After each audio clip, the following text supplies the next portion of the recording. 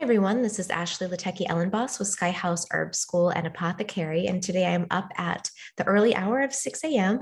to record this talk because as a mother, you just have to make the time, and it doesn't always happen during the ideal times. So I just want to start off by saying that today's topic is on motherhood and how do we raise little verdant, verdant meaning green, green children, children that love nature, that want to use herbs, that are interested in healing and in, the really reciprocal relationship that can be obtained when they're really integrated into nature. So that's what we're going to be talking about. I have a few other talks planned for using herbs for kids and self-care for moms and other topics that you all have recommended or you've mentioned as things you're interested in. And if there's any other topics that come up for you around motherhood or kids, please post those in the comments section and I'll be sure to get to those at a later time.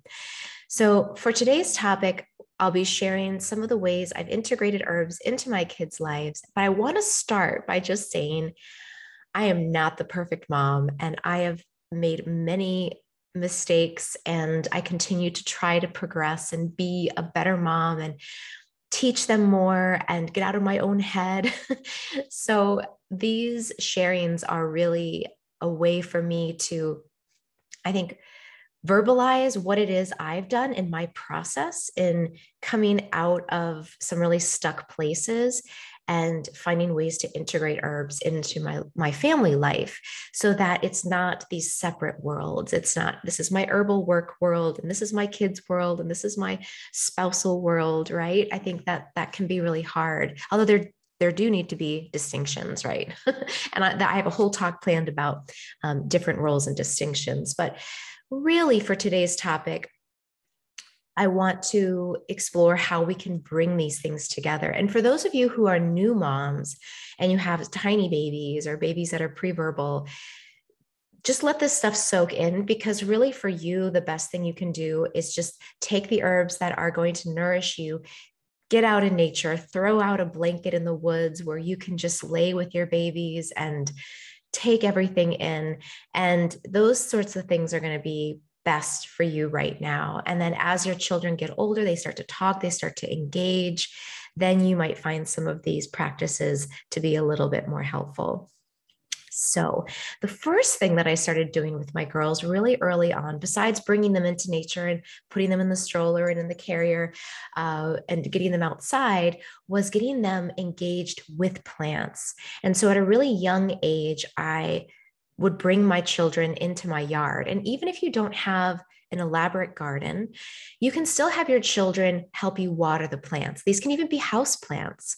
So have them have their own little water. You know, my girls each have their own, they're now 3 and 5 years old. So even when they were two, I would say one and a half to two, I gave them their own watering can. So they would come out into the garden with me and help me water. And they would also help me pick little flowers like chamomile flowers. So I really wanted them to feel involved and start to form relationships with the plants. And really the best way we can do that, both for ourselves and for our kids, is by giving to the plants, giving them the things they need. So pruning them, watering them, harvesting them, staking them up if they start to fall over, right? All of these ways that we can engage our hands and our children's hands with the plants. So that's one thing you can start doing. Now, for me, growing up as a child, I talked to the plants. I spoke to the trees. I really believed that I had an ability to communicate with the plants. Now, as an adult, I feel like it's a way more subtle thing than I thought it was as a child. So I still do talk to my house plants and I still water them, and I'll dust off their leaves and I'll say, "Oh, look how beautiful you are," or "Look at you growing so tall." And I let my children hear me say that. And I let them talk to my house plants too and talk to the plants outside. And it's so beautiful. It's so sweet to hear my little 3-year-old just say, "What pretty flowers you have. Oh, I like this one because it's very, very pink." You know, it's just so sweet. And then I think when they talk to plants, just like with when we do, we start to respect them. we start to really know that there's someone home there. They're not just these objects, they're not inert, they are alive. And that by speaking to something and acknowledging it, there becomes this idea of value and respect. And we want to instill that in our children, especially as we are facing more and more environmental stressors and climate change, all of these different things. We can start to teach our children about the power of nature, and how we really are here not to take from nature, but to give back to nature and to learn and study from the natural world. So that is another idea and way that you can engage yourself and your children in plants. Also teaching children really simple plants. And I want to say too, that you don't have to be, a professional herbalist by any means to start to teach your children about plants. It can be very simple, and it can be a way for you to learn too, and for you to access your own inner childhood curiosity. So for example, there's this wonderful app that I have on my phone called, what is it called? I think it's a plant identification app. It's called Picture This. So you can download it for free. No, actually you can't. I think you have to buy it, but it's well worth it. I use it all the time with my kids. So there are still, my older daughter, Gigi, asked me one night, she said, "Mom, do you know all the plants?" And I said, "No, honey, I do not know all the plants. There's so many plants I don't know, but there are some that I do know, and I know them well." And I said, "But that's why we have our app, and why we go out and we learn and we look for new plants, because isn't it fun?" And she's like, "Yeah." So you don't have to be perfect. You can tell your kids, I don't know all the plants, but here are the ones that I do know. And teach them ones that are really easy to identify, that are prolific in your area. That's a really good place to start. And even better if they're medicinal. So for example, one of the first herbs I taught my kids was plantain. Plantago major and Plantago minor. They both grew all over my yard in Maryland. And it's a medicinal plant that can be used for bites and stings, which is really helpful for kids if they get a bee sting or a bug bite or a mosquito bite or a spider bite, right? Or a tick bite. Plantain has this drawing action where it will draw the venom or the itchiness out of that bite area. And you do that by making a spit poultice, which kids find really fascinating because they like to, ooh, spit, yuck. But it really, it not only does it really work, but it's a really easy herb to find. So that's a great one to start kids off with. Another one is yarrow, which is a wonderful herb for cuts and bleeding. Chamomile is a great one if you can grow it, because you can teach your kids about using chamomile for tummy aches, or if they're sick and they need help sleeping, or even if they aren't sick and they need help sleeping. And if you can't grow chamomile, if you have a bag of it, of really nice, high quality, organic chamomile flowers, you can just have them smell it and say, "This one's really good if you have a tummy ache," and then give it to them when they have a tummy ache. And the thing you want your kids to start doing is asking for the herbs. Then they've remembered it. So when they get a bug bite, they'll say, "Where's the plantain?" Or you can ask them, "What herb could we use for your bug bite? What do you think? Are there any that come to mind?" Or, "Oh no, you've got a tummy ache. What should we do? Are there any plants that you know that are helpful for tummy ache?"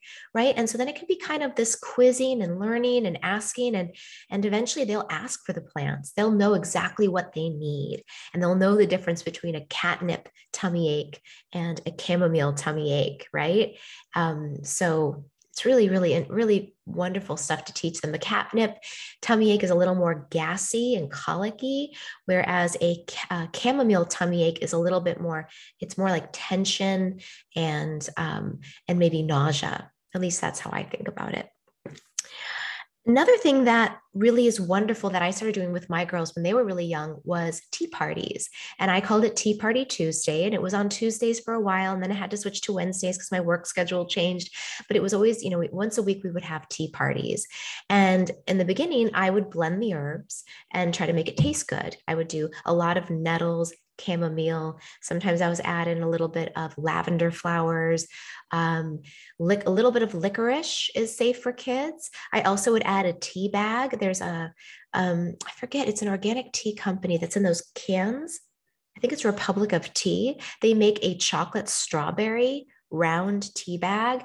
And I would sometimes add that in just because it's fun and they love the taste. And I could still get the nettles and the other herbs in, but whatever, you have to make sure that they taste good for kids in the beginning so that they're interested and they like it. So I would sometimes add in one of those tea bags, especially if I wanted to give them some of the bitter herbs, like maybe a little yarrow or something that's a little bit more pungent. But they actually, as they got older, I would let them blend their own teas for our tea party Tuesdays. And they would choose things like oregano and what else did they, and tulsi or holy basil. And I would just let them, I would put out, obviously, I wouldn't let them pick anything, but I would pull out all of the ones that are safe for kids. And I would let them take their little spoons and dip them in the little containers and then pour it in. And I would oversee it. But again, herbs that are generally safe for kids, just letting them mix it together. And they loved that. And then as we would sit down, I would say, do you remember what's in your tea? And they would say, well, we put burdock and cinnamon and chamomile and nettle, and I would say, I taste the nettle, I taste the green. What is the green?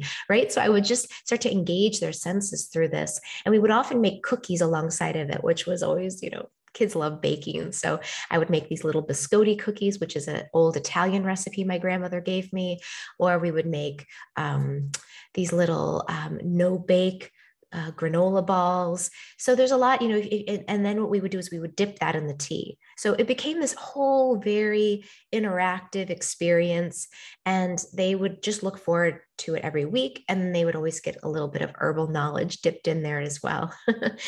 Another thing that is a great way to foster children's love of plants is listening to their natural curiosity and which plants they're naturally attracted to.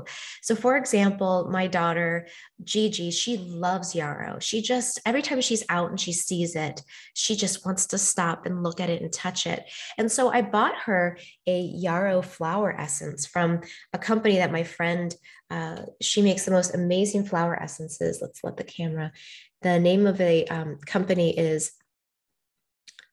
let's see, Sacred Forest Flower Essences.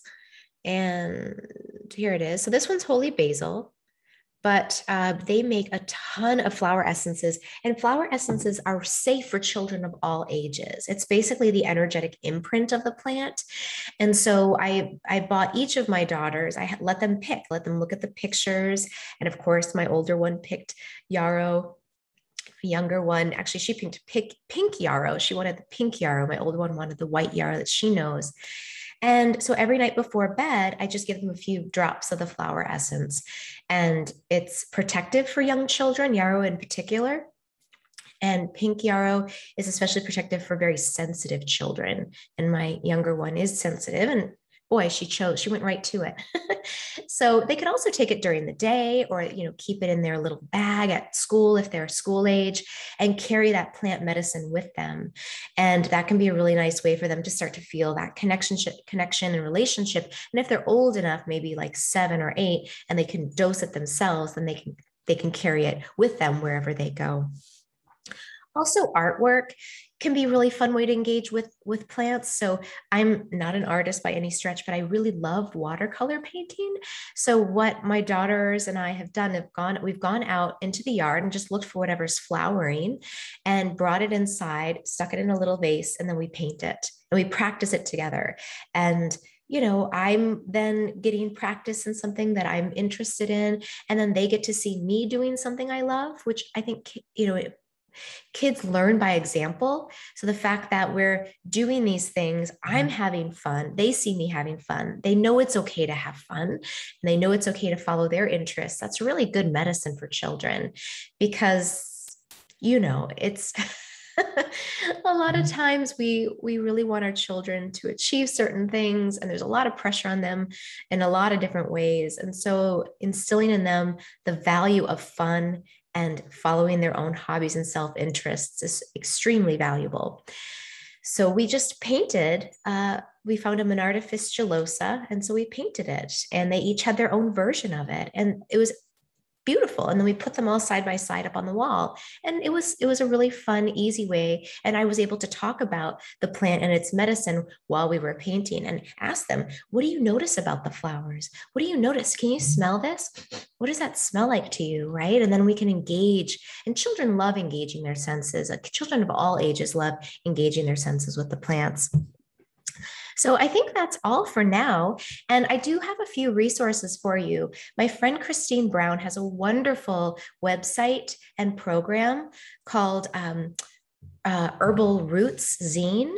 And I'm going to just look up her website here. So if you go to Herbal Roots Zine, it's basically, she has a monthly subscription plan where she'll mail you or email you PDFs of, so you go to herbalrootzine.com and she'll send you information about plants and workbooks that you can do with your kids with crossword puzzles and coloring pages. It's really good for kids, I would say maybe 6 and older. That's a great resource.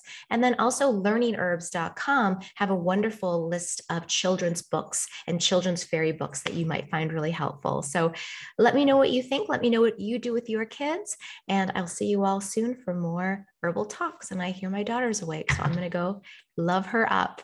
You do